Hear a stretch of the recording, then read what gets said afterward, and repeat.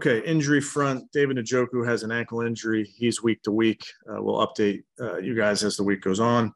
Farrell Brown is in concussion protocol. Jacob Phillips has an injury to his pec. That's likely season ending, but we'll update you as this week goes on. You know, I think you guys understand how frustrating it is when you try to win in this league and you come close and you don't get it done. That's really frustrating. And it's frustrating because the guys are putting in the work, coaches are putting in the work, but we got to come away with victory. So we're committed to that. We're working hard in this building today, learning from yesterday, because you have to. You absolutely have to. You have to learn some of those little things that we can take care of and get over the hump and get a win, get a big division win. And we get an opportunity to do that this week. We get a division opponent at our house Monday night, Halloween, in front of our fans.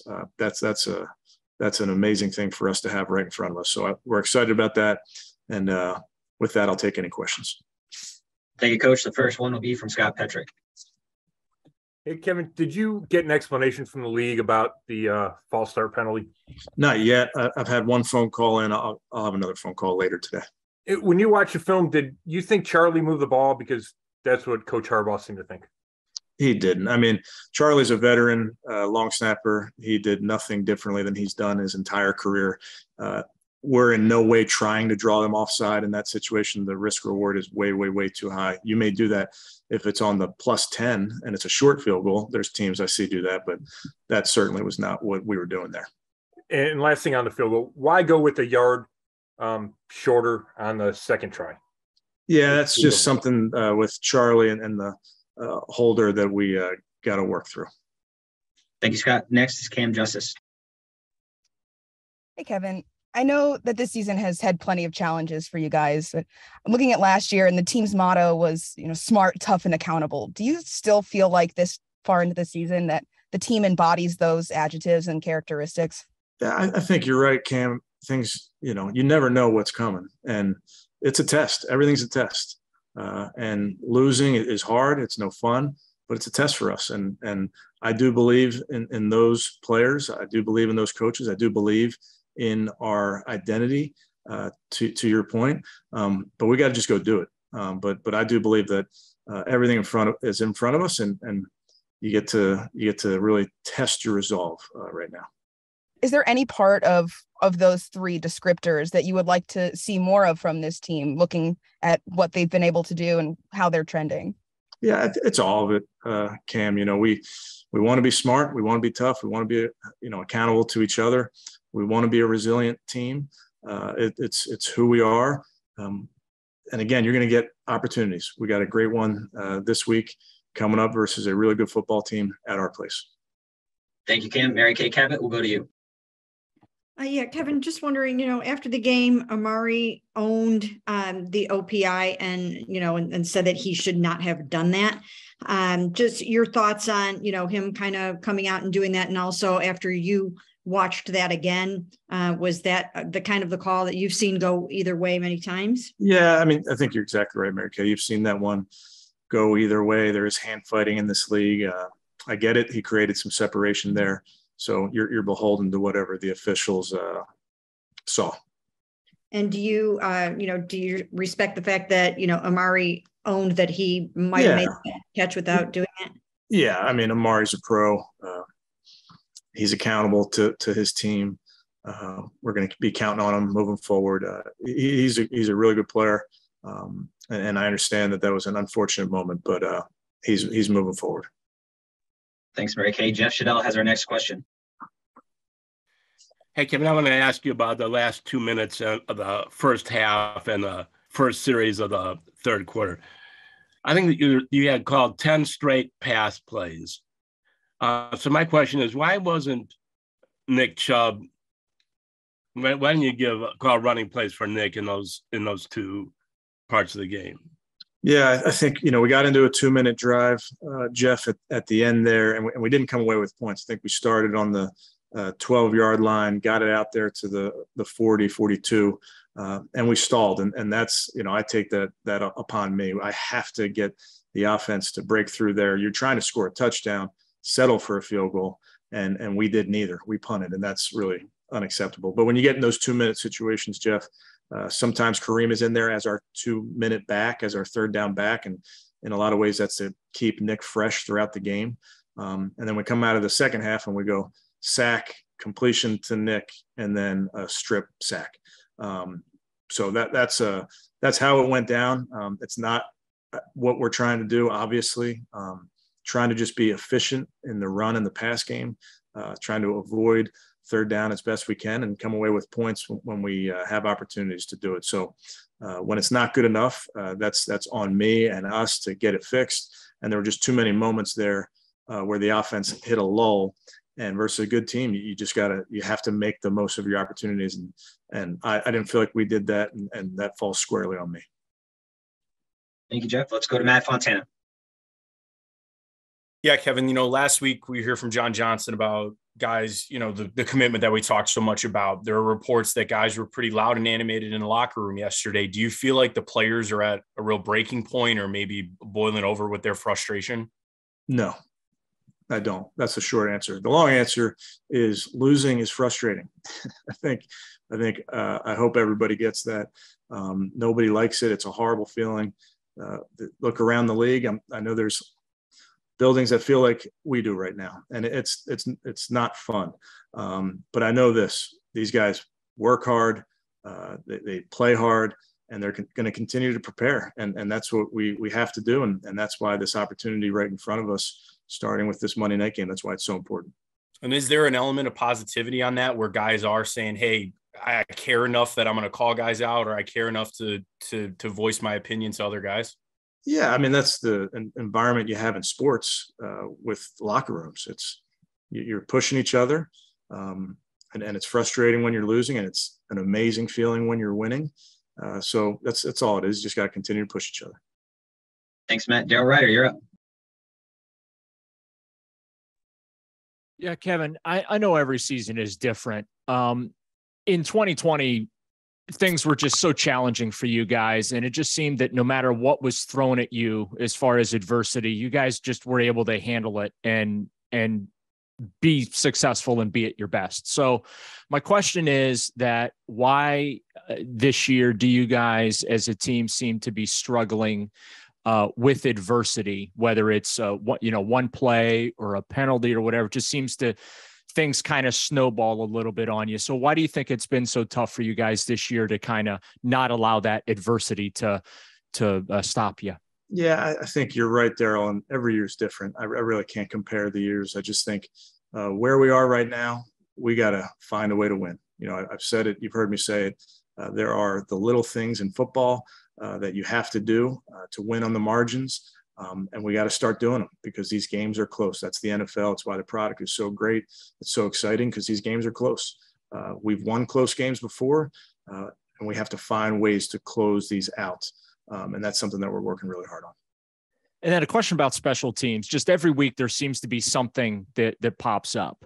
Whether yesterday it was giving up a big return, it was bringing the ball out when you probably shouldn't have and getting a penalty to compound that problem, blocked field goal. Just why are there so many issues in that phase of the game week to week, and just how frustrating is that for you? Because I know you place a premium on that. Yeah, I mean, it's the ultimate team game, Darryl. So to win, you got to play good football, offense, defense, special teams. There were moments there yesterday where we didn't do enough from a special team standpoint. You mentioned the long return, the block field goal. So we have to be better. We'll coach real hard, make sure the guys understand that, and we will get better just from making sure that they understand what we're asking them to do, and then we got to go execute. Thank you, Darryl. We'll go to Tony Grossi. Oh, one question back on the placement of the field goal. Are you saying that the holder and snapper made that decision on their own?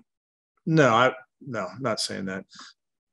I think with the penalty moving us back those 5 yards, I think we just didn't adjust accordingly. But those guys are always working to make sure that they've got their landmarks correct. I don't believe that was the reason the ball was blocked. And on the pass to Cooper on the OPI, great pass, should have been a touchdown. But is that audible, or do you call going for the end zone with 3 minutes to go in the game there? Yeah, I mean, it was not an audible. You're looking for opportunities, Tony, to score touchdowns.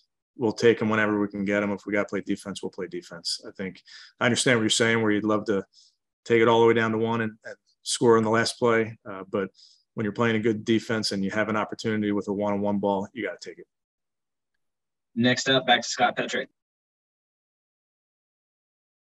Hey, Kevin, back to the injuries. Week to week, does that mean you don't expect David this week? Yeah, I'd like to get late. It's a Monday night game, so I want to get later in the week before I can make that determination.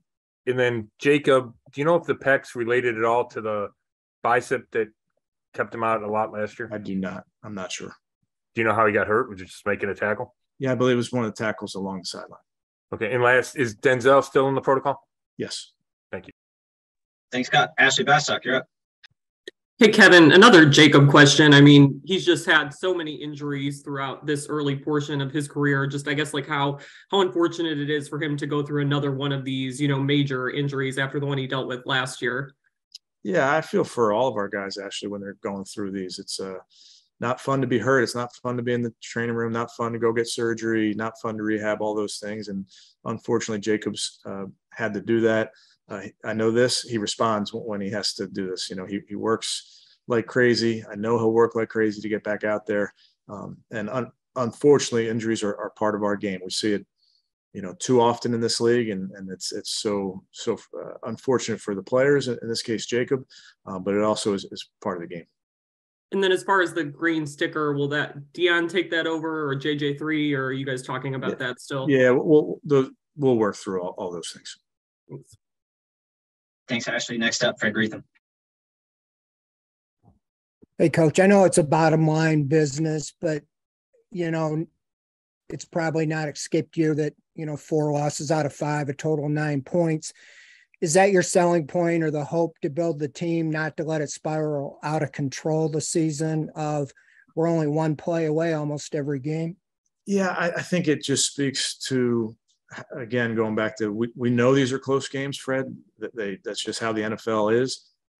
We welcome that. That's part of the excitement of being a competitor in those moments. And then we got to come through. And you really never know when that play that's going to swing the tide matters. There's plays in the first quarter that you don't want to lose the ability to go make a big play that can affect the game. So it just will go back to making sure we're sound in everything we're doing: offense, defense, special teams. Thanks.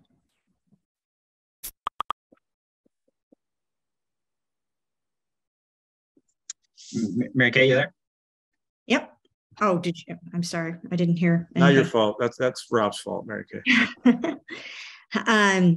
Yeah, just wondering a little bit about Kareem Hunt. He hasn't had too many touches, over the last 2 weeks, actually. And, his average this game on runs was not very good.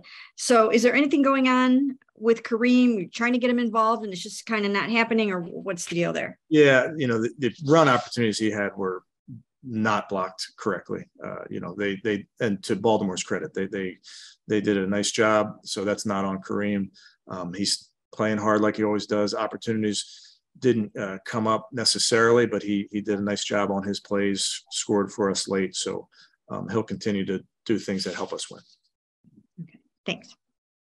Thank you, Mary Kay. Let's take 2 more. Marla Reitner and Tony Grossi. Marla. Yeah, Kevin, just curious about what you saw out of Deion Jones just in the time you had. And, obviously what looks like he's going to have to do more. Yeah, I think he had 30 some plays, Marla. Had to play a little bit more with Jacob going out there towards the end. He's a good veteran linebacker for us. Hasn't played football in a little while, so I think it was just natural that he's playing himself, not in the football, and he's in good shape, but into football shape, if you will, just because when you haven't played in a while, then you're thrust out there. So I think he'll only get better because of that. Has a very, very good understanding of what we're doing. So we'll see how the role, carves out as we move forward. And just the pressure that the Ravens put on the offensive line. I mean, usually that's one of the strengths of your team. Do you think it was you had any issues without Teller, or just wondering about that? Yeah, they have good players. They have good rushers that they beat us on a couple of our one-on-ones. There's at least once where I felt like I could have helped the offense with the play call in those scenarios. But we got to do our best to protect. We got to take care of the ball. It's all those things moving forward. Thank you, Marla. Final question to Coach Tony Grossi. Kevin, in the first half, the decision to challenge the looked like a sack but wasn't, and that was a big swing position of the field, and when they punted a second time. Yeah. I'm sorry. I'm sorry. Your information was that he might have been down, obviously, right? Yeah, obviously, we missed that one. It happens. It's always on me, Tony. Even if they tell me one thing, it's ultimately my decision on what to do. Just felt like in the first half, you can be a little bit more aggressive in those situations. It was about 15 yards of field position potentially, and you're playing that field position game. Obviously, if I could do it over, you don't challenge that for the reasons that we all saw. So you're going to miss that at times, but that's my responsibility.